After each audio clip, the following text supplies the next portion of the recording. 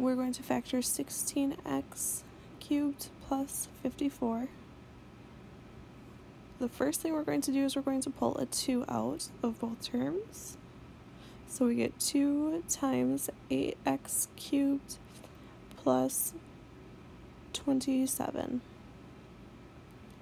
Now we're going to find our a and b terms. Our a term is going to be the cubed root of 8x cubed, which is 2x. Our b term is going to be 3. Now we're going to plug that into the formula, which is in the top right hand corner. So we get 2x plus 3 times 4x squared minus 6x plus 9. And then we're going to put the 2 back out in front because we took that out at the beginning of the problem.